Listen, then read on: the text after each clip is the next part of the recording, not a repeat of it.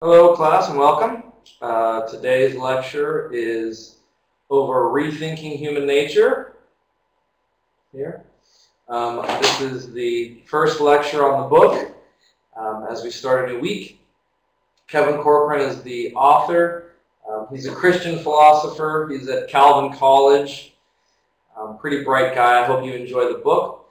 Again, these lectures are intended to sort of help give you some handrails as you approach the reading, which can be difficult.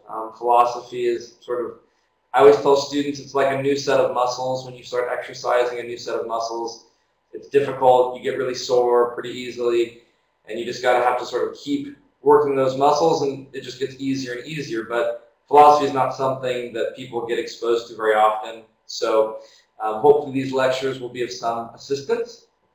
So we're sort of going to be embarking on this text. We've been talking about philosophy, some of the tools of philosophy, what it means to be rational, what it means to be a critical thinker, what are some different argument forms, how do we evaluate those argument forms, sort of getting a tool set with regard to philosophy and evaluating ideas. Now we sort of start the content portion of the course, and I want to talk about what it means to be human a little bit as it relates to spiritual formation, as notions of human nature play a role in character formation, in Christian morality, and in virtue. So that's sort of where we're going. And so this is the portion where we begin to talk about what it means to be human. And in fact, the main issue or the big question that Kevin Corcoran's book addresses is, what kind of thing is a human person, right? What does it mean to be human? And there are lots of directions this can go. We're going to sort of isolate it to a particular philosophical discourse surrounding this question. What kind of a thing is a human person? And so we have several philosophical options. This is not an exhaustive list, but I think this represents sort of the most popular philosophical arguments available to us right now. So the first philosophical option available to us is dualism. There are various forms of dualism. In fact, in the reading, you're going to read about 3 different forms of dualism. But in a general sense, right, all dualistic theories hold that there are 2 distinct substances that make up a human person. Often in the literature, it's referred to as a mind. And when we say mind, we mean often soul, especially in religious contexts. We mean that non-physical part of humans. If there's a spiritual part to a human, that's what we mean, right, by mind, soul, spirit, non-physical.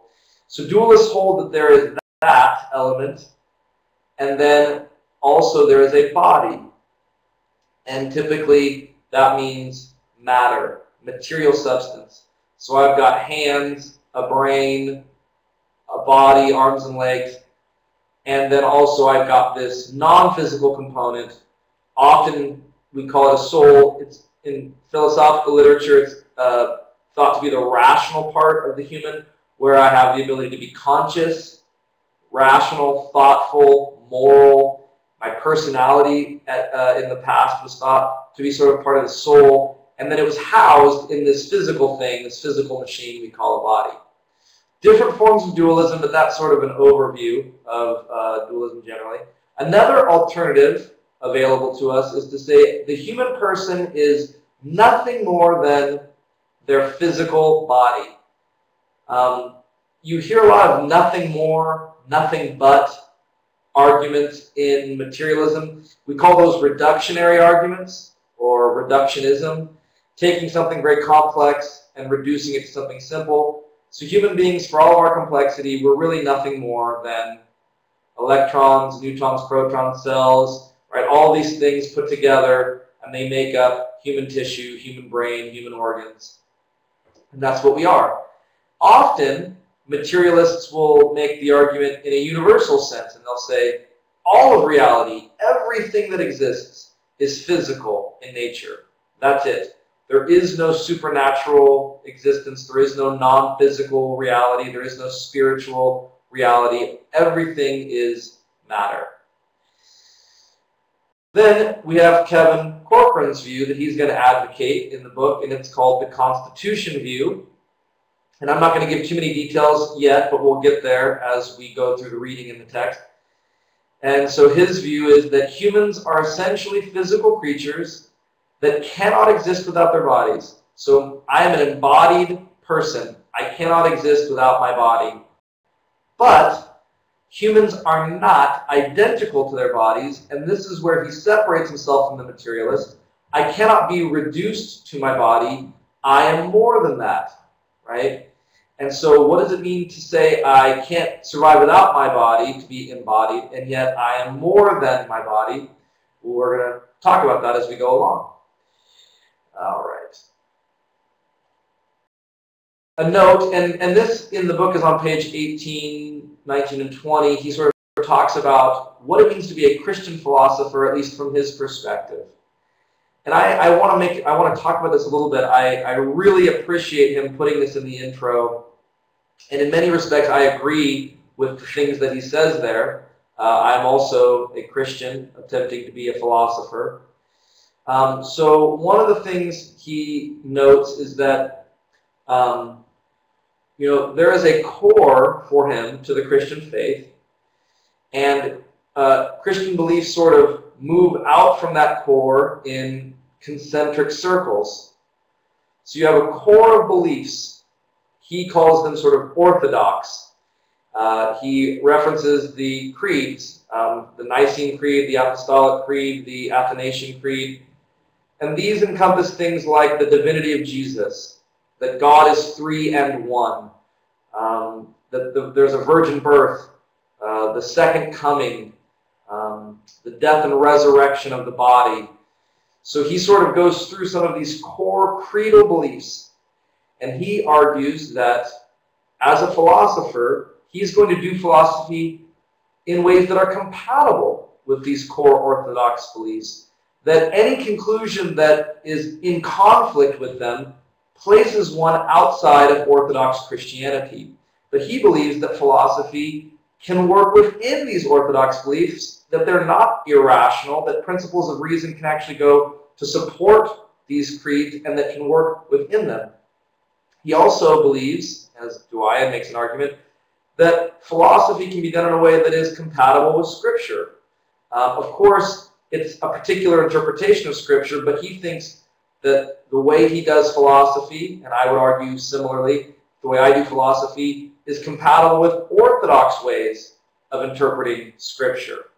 There's always going to be some disagreement, but the idea is as Christian philosophers, we're attempting to use the principles of philosophy, ways of arguing, ways of thinking, and we want to use these inside of and in ways that are compatible with a Christian worldview. And so I find that to be very helpful. I hope it's helpful to you. With that said, a key quote on page 20 from Corcoran: if a belief that is not central to Christian orthodoxy, but has nevertheless held a prominent place within that tradition, is false, and I can offer a plausible account of how the tradition may have come to that belief, then it is permissible for me to humbly and with fear and trembling depart from tradition with respect to that belief. What he's saying is, if there's a belief not central to Christian orthodoxy, remember those concentric circles moving out, a belief that's not incompatible with this core of orthodoxy, but nevertheless might be a very important, held a prominent place within Christian orthodoxy, if a belief that is not central but still prominent is shown to be false or is called into question for good reason, then Corcoran argues that he can, with fear and trembling, depart from the tradition with respect to that belief. What he has in mind in this particular book is departing from dualism. The idea that I have this soul that is sort of stuck on, added to my body, and when my body dies, my soul will then float off to some metaphysical reality that we call heaven, and my body will simply decay in the earth. He feels that dualism is compatible with Christianity, but he does not believe that a Christian is obligated to accept dualism. right? So a Christian can accept dualism, but they're not obligated to. And so he's going to give philosophical arguments why he thinks dualism is inadequate and why his constitution view is a better philosophical option, as well as being compatible with Scripture, the resurrection, life after death. So we'll see how much you accept his argument, if you think it's strong or weak. But he's sort of setting this up. Rejecting dualism for Corcoran does not place him outside the Christian tradition and Christian orthodoxy. And I agree, and I would support him in this. And so you'll be hearing these arguments as we go through. So the first way of thinking about human nature, or what it means to be human, how humans are constituted, is dualism. And so in the reading, you have read about Descartes. You see the dates. He was alive. He was in France.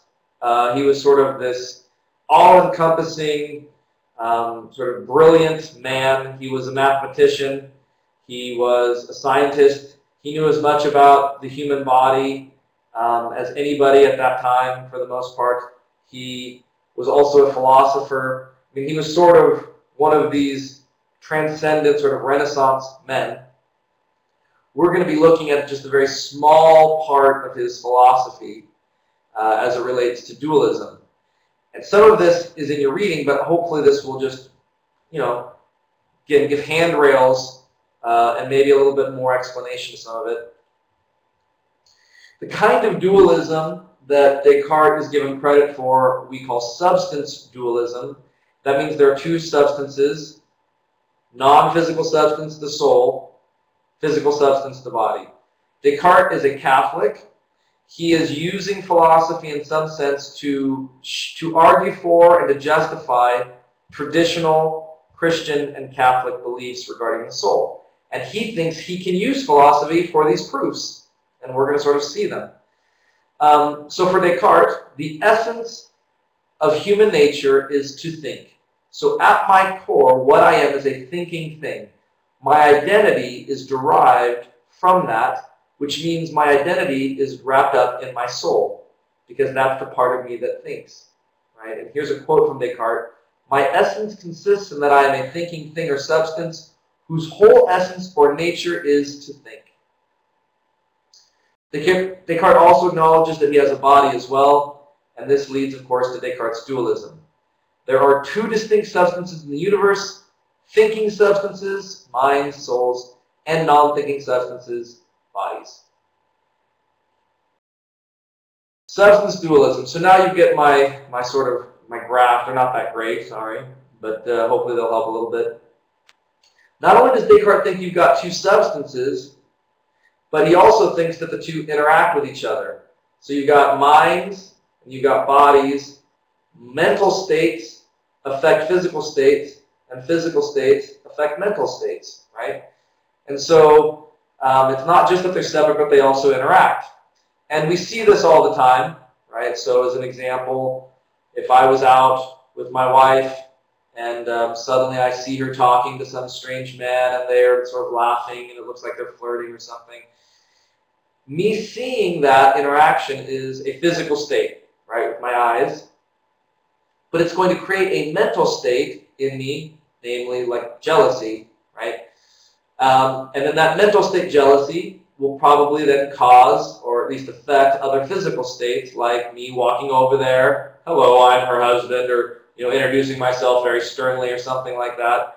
And so this happens all the time. It's this interaction between physical and mental. It's happening to you right now. You are looking at your screen, hearing me talk. These are all physical things, but they're creating thoughts in you, which are not physical for Descartes.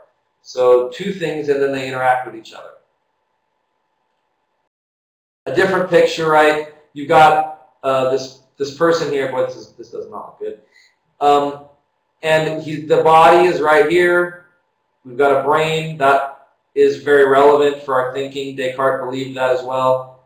But separate from this is this mind or soul.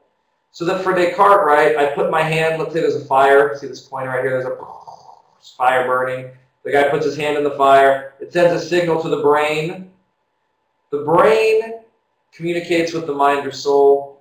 mind or soul back to the brain, pain, we jerk our hand out. So you've got this extra interaction, right? And so it's almost as though the brain is sort of the seat for the mind, this communication that goes back and forth between the two. But our minds or our souls are separate from brain activity. So there's essentially two parts to this dualism. One is to make an argument that there are, in fact, two substances separate, right? So he's not a materialist. The second part is to say that they interact with each other. So two separate arguments. We're going to emphasize the first, that you have, in fact, two substances. If you can show that, the interaction piece is really easy. It requires almost no argument. The real debate is about this first element of, are there really two substances? So we're going to listen to some philosophical arguments supporting dualism of this kind. All of them are going to rely on Leibniz's law. And Gottfried Leibniz was a famous philosopher in the modern period. And he sort of used this principle of logic quite a bit. And so it ended up getting titled Leibniz's law. I believe the official title is the non-identity of discernibles. But we're just going to call it Leibniz's law. And it states that if two things do not have identical properties, then they are not identical. And that seems like common sense. If I hold up this pen, right, I don't know if you can see this, but they are not identical. One is darker than the other, different manufacturers, right, all kinds of things, different grips, slightly. And so, as a result, they have different properties. We know that they're not identical. So Descartes uses this principle of logic that pretty much everyone accepts, and he says, well, I can use it to show that we have minds and bodies, and that the two are not the same. So his first argument is, we call it the argument from doubt. Before I go into this argument, I want to say a little bit about Descartes in terms of background. Descartes' one of his famous works is called Meditations on First Philosophy. I encourage you to read it if you enjoy philosophy. It's a really impactful book on the history of Western philosophy. But in Meditations, he starts by saying, I want to find a place of certainty. So Descartes' journey sort of begins with, I want certainty. How do I find that? Descartes starts this process, or starts this journey by saying, I'm going to doubt everything that I can possibly doubt. Anything that I have the least doubt about, I'm just going to throw it away and consider it false until I can find that thing that I cannot doubt, because then I know I found certainty. So he starts by saying, well, I can't be anything that comes to me through sense experience, I cannot be certain of. So anything that, well, first of all, anything that deals with the future, can't be certain of. You are not certain that the sun will rise tomorrow. You are not certain that you will die. You are not certain about taxes. You are not certain.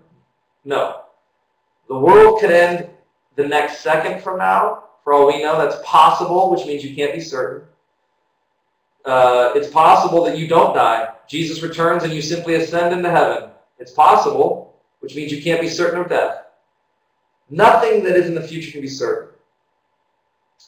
The past, you have a hard time being certain, especially the history that you did not firsthand experience. So you can't be certain of any of those things.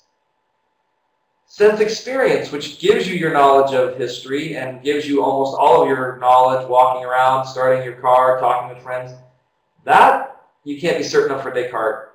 But why? Well, because senses sometimes deceive us. You think you see water on the road, but you recognize it's just a mirage as you get closer. Your eyes deceived you. You go to a magic show, it looks like people get cut in half, people are levitating, weird things are appearing or disappearing. Now you tell yourself, well, that can't be true because you have reason, but your senses have been deceived because it looks like that's exactly what's happened. He gives the phantom limb example. When you lose a limb and you think it's still there, it feels like it's still there, but it's not. Senses deceive you. Well, if your senses have deceived you in the past, you can't be certain they're not deceiving you now, so sense experience cannot lead to certainty. Descartes also talks about dreams. This is a big part of it. Last night, Descartes says, I dreamed that I was at my desk writing, when in reality I was just laying in my bed, asleep. But it was real. Until I woke up, that was real. People can feel emotions in their dreams. People wake up crying. All kinds of things happen, and then you wake up to this deeper reality, and you're like, oh, that was just a dream. Descartes says, but it's possible I'm dreaming now. And then I'll wake up in some other reality. And that was all a dream. And I thought I was so sure, but now, nope. It's always possible. You could be in the Matrix. You'll wake up one day in a different reality, right? A dream world of some kind. Is it probable? No. But it's possible, which means you can't be certain. You could be dreaming right now. So he starts to strip away conceivably everything. What can I be certain of? Apparently now I guess I have to be a skeptic. But then Descartes hits this place of certainty. And he says, but in the midst of all of this, I can be certain of one thing, and that is my own existence. If I'm thinking at all, I must exist. Even if all of my thoughts are false. Even if I'm in a dream world. And I'm just dreaming this. I still have to exist to dream. Even if there's some evil deceiver making me think things are true that are really false, I have to exist to be deceived. The moment you doubt your existence, you prove your existence. Right? The moment you doubt whether you exist or not, you've already proven you've existed because you have to exist to doubt. And so Descartes says, aha, certainty, I exist. And this is where the famous quote comes in, I think, therefore I am, right? The purpose was to refute skepticism and to say we can be certain of some things. From that foundation of certainty, Descartes will construct arguments. He'll say things like, well, I know that I did not create myself. That means some other existence has to be, right? Something else has to exist that brought me into existence because I didn't create myself. And then he uses that to eventually prove God's existence and so on. Try to prove God's existence. For the purposes of this class, he's going to use this in his argument for the soul. So he says, premise 1, I can doubt my body. If sense experience is fallible, then I cannot be certain that I have a body. I might just be a brain in a jar, having thoughts, having a dream that I have a body. I might be a non-physical thing, again, that simply is in a dream world that thinks it has a body. I can doubt whether I have a body or not. However, I cannot doubt that I have a mind. The moment I doubt whether I have a mind, I've proven that I have a mind. The moment I doubt whether I exist, I have to exist because I'm thinking. So my body doesn't prove my existence, my thoughts. My mind proves my existence. So I can doubt that I have a body. I cannot doubt that I have a mind. Well, now Leibniz's law. If two things do not have identical properties, then the two things are not identical. We already seen we have different properties. Therefore, my body cannot be identical with my mind. My body cannot be identical with my soul. We have two separate things here. Philosophical argument to try and prove that dualism is true, or at least justify it. Argument from divisibility. Second argument. Premise 1. I can divide my body. Any physical body, in theory, for Descartes, can be divided. So take my arm, I can divide it up. Take an atom, divide. Whatever you want to say, these bodies can be divided. But Descartes argued, but the mind is a simple substance. You can't divide the mind. It makes up a holistic sort of person or identity. You can't just chop it up. You can't separate it or divide it. Well, if bodies can be divided, but minds cannot be divided, then Leibniz's law says that they can't be the same thing because they have at least one property that's different.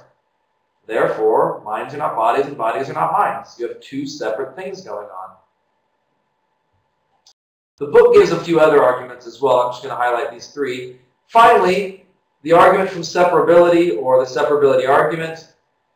Premise 1, if I can clearly and distinctly conceive of one thing existing without another thing existing, then the two things are distinct.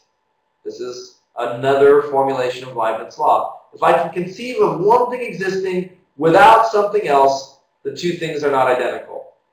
Because if they were identical, once one thing stopped existing, the other thing would stop existing. Premise 2, I can clearly and distinctly conceive of myself existing without my body existing. So I can conceive of my existence going on beyond death. I think we all can. I can conceive of myself watching my own funeral, taking a role or something, who's crying, who's really sad. And I can conceive of this because it seems possible that I can exist without my body. But it doesn't seem to work the other way in terms of my body existing without my mind. And so, he says, because I can conceive of them existing separately, I am not the same thing as my body, and I can exist without it.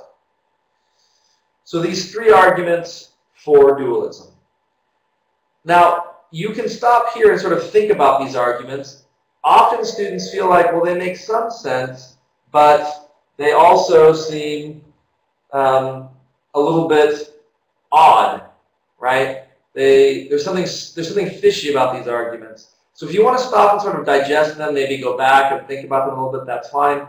I'm going to sort of give a critique of the arguments briefly. Corcoran does a much better, more thorough job. I'm just going to sort of point something out, and hopefully that will help. So for those who want to move on, we'll move on. The major problem that I see with Descartes' three arguments as they stand is that they tend to assume the conclusion that they're trying to justify. This is a big problem. Conclusions, as we've learned, are supposed to be justified by premises. So the argument is about taking a conclusion and then trying to justify it. But in Descartes' sense, I feel like in the argument, he's assuming the conclusion all along, which means he's not justifying his conclusion. The point of making a conclusion is that you can't assume it, it has to be proved, has to be argued for. So let me explain what I mean by this. If you can doubt your mind, but you can't doubt your body, then you're already assuming that minds and bodies are separate. If my mind is nothing more than my brain, if my thoughts are nothing more than brain activity, my desires, my personality, all this, genetics and brain activity, then if I can't doubt my mind, then I can't doubt my brain either. Because there are no thoughts without the brain, assuming that they're identical, right? So if you say, I can doubt my body, but I cannot doubt my mind, saying you can doubt one but not the other is assuming that they're separate.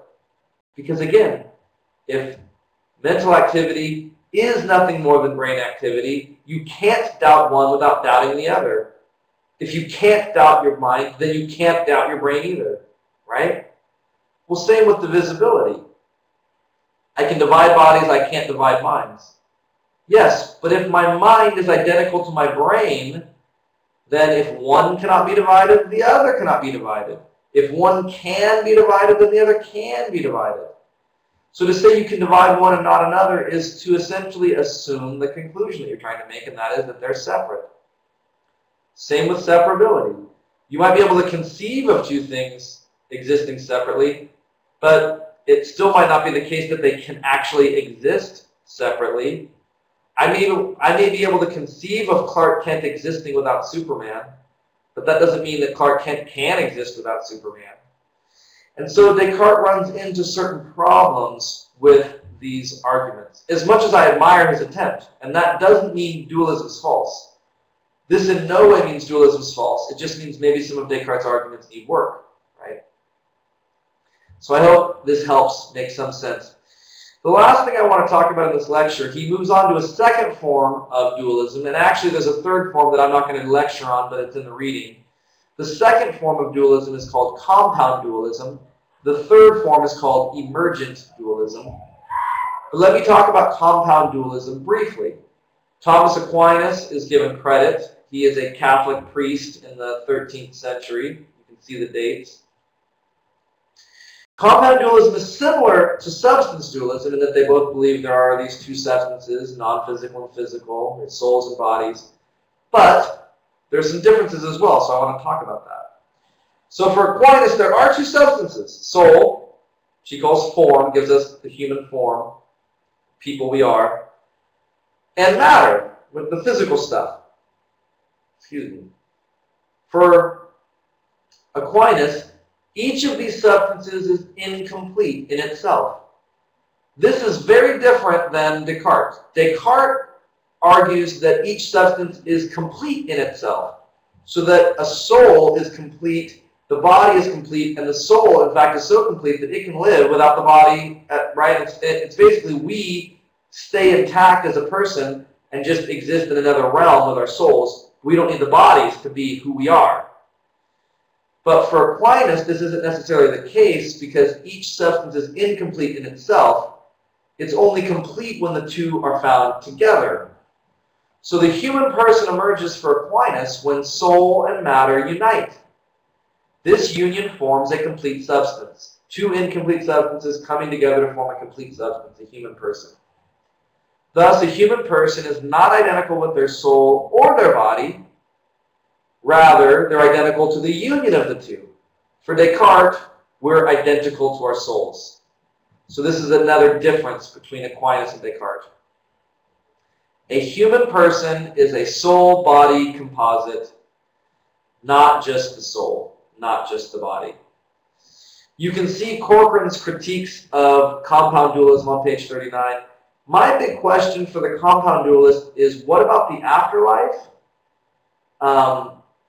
If my soul is incomplete in and of itself and it requires the body to form a composite whole, if my body is in a coffin rotting in the ground, then is my soul still incomplete in the afterlife? How does that work? And so I think there are some theological issues to consider as well. But again, I encourage you to do the reading.